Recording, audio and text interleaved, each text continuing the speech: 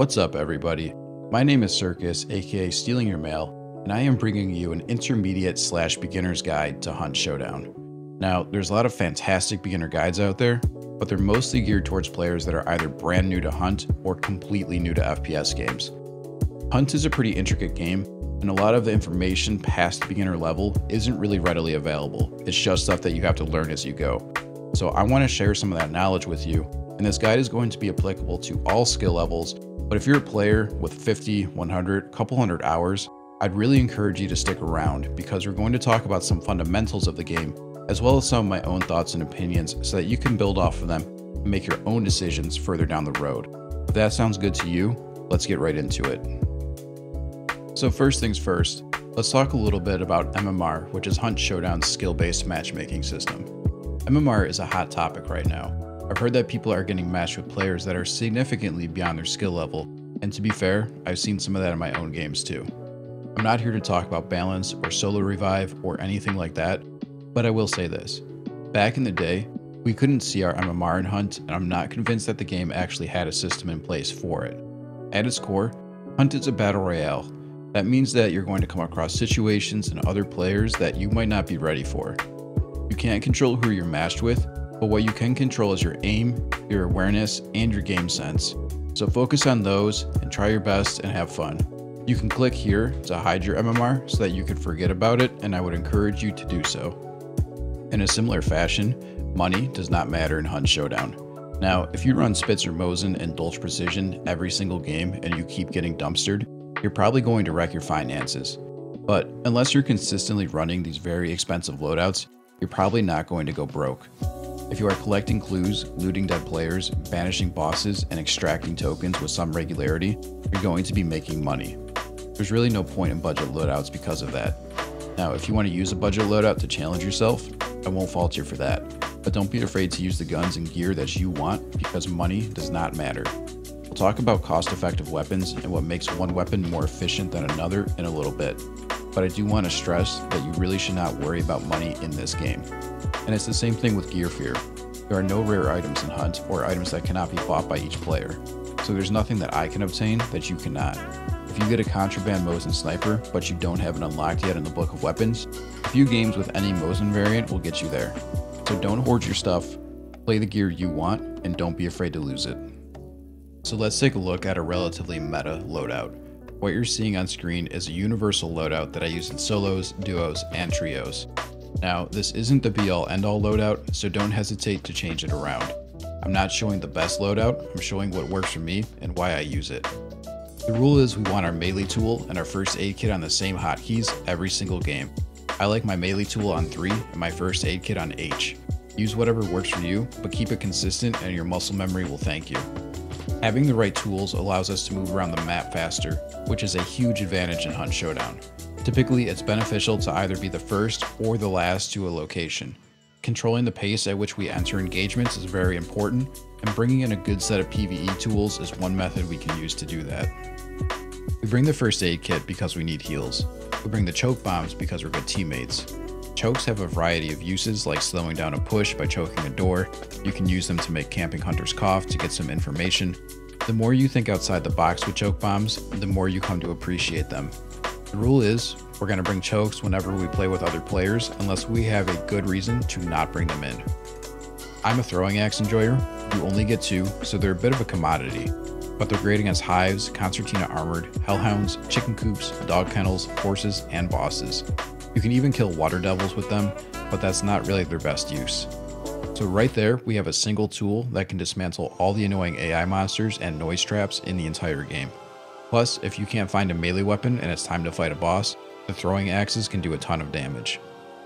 When it comes to the actual melee tool, I prefer the knuckle knife. The dusters are the most efficient PvE weapon in terms of stamina usage, and the knife is the best PvP weapon. The heavy knife isn't really that great, and I don't recommend it. The knuckle knife gives us the best of both worlds though. We have the light duster attack for immolators and the heavy stab for everything else.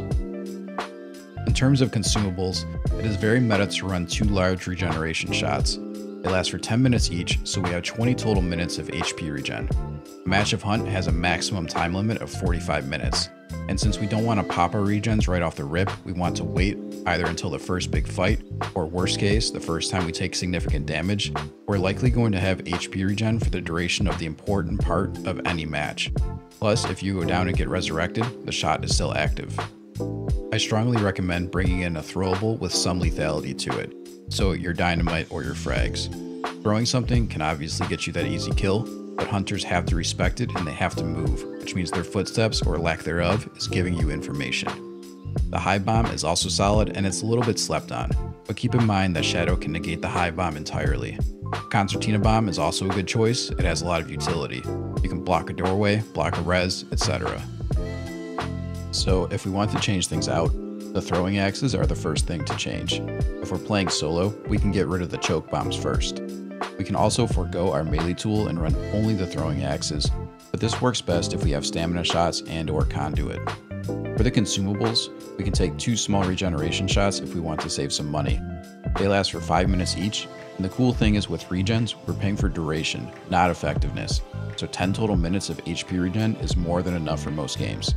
We can also skip bringing in a throwable, because we will absolutely find something when we're looting item boxes or other players out in the bayou.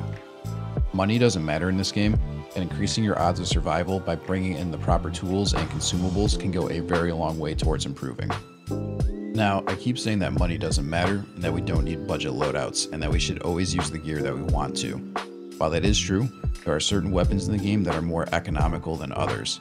If we are looking to be just a little bit frugal, then these are good options, not necessarily because they are cheap, but because they are efficient for their cost. A good example of this is the Sparks. It's $130 and it does 149 damage to the upper chest. A hunter at full health has 150 HP, so if they've taken any damage from any source and they are hit in the upper chest with the Sparks, they go down. The other aspect of the Sparks that makes it so efficient is that it doesn't need custom ammo. Custom ammo can inflate a weapon's price, and the Sparks is arguably made worse by its custom ammo options, although in the current meta, the fire ammo might be a side grade. Long ammo is great when enemies are missing health bars, the stock ammo can penetrate, and the stock ammo is plentiful to pick up in the bayou. If we want a pistol that mimics the efficiency of the Sparks, we want the Pax for $80.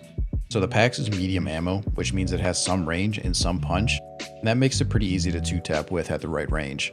Now, it is made better by some of its custom ammo options, but it works great as is, and the stock ammo is more plentiful to pick up. The Pax also draws faster than the Scotfield, and it's great with fanning. An alternative to the Pax that shows how custom ammo inflates the price is the Caldwell conversion. So at 55 bucks, it's a cheap pistol, but it is made substantially better with FMJ for another $50, which ultimately makes it into a pocket uppercut that costs $105. Now, you can run the conversion stock, but it is so much better with the FMJ that should really just be factored into the weapon's cost. It's a great handling pistol, and it's great with fanning, but you're not getting the same gun at $55 as you are at $105. Now, if we really want to make something out of nothing, the Winfield C is my go-to. So its bigger brother, the Winfield Swift, is one of the best weapons in the entire game, full stop. The Winfield C is very similar, but the main difference is being its lower ammo capacity and its slower reload speed. The Winfield C is a sleeper because it feels like it's the game's starting gun, but it's $41 and that's tough to beat. We can pair it with a little Nagant pistol for $24. For $65 total, we have 48 bullets worth of close to medium range headshots. Now, of course, you can put high velocity on these to make the Winnie even better, but that obviously increases the price, and the Winnie is fine on stock ammo because of how the gun is best utilized. There are some weapons that get mentioned in budget loadout videos that I don't think are very good for that purpose, and the foremost one is the Romero. So the Romero is $66 and it has 14 meters of range. It's a great weapon, don't get me wrong, but it has 2 issues. The first is that slugs triple the price of the gun if we take them in both ammo slots. The second is that it's very tough to get enemy hunters to play your game when you have a Romero. So say you're in trios and your buddies go down and it's a 1v3. You fire the Romero and you get a pick. The remaining 2 players, if they're competent, are either going to push you simultaneously or not at all. You don't have the rate of fire to confidently kill both of them quickly, and you need to force them to make mistakes. So again, it's not a bad weapon, but if you're at a stage where you're looking at budget loadout videos, it might not be the best choice. An alternative to the Romero would be the crossbow, which is $50. It suffers from the same problems as the Romero, but it provides a lot more utility in our loadouts because it is effectively a silent shotgun. So the crossbow allows us to get rid of throwing axes or to focus less on tools for dealing with AI, while allowing us to keep a good pace while we move around the map. And if we want to save more money, we can use the hunting bow instead. By the way, if you right click any item in your loadout, it will send it back to your inventory. Okay, so we just extracted with a bounty. We looted a Mosin and an uppercut off of some sweat. We're going to take that into our next game. But before we do that, we're going to get some traits. So trait points come in waves.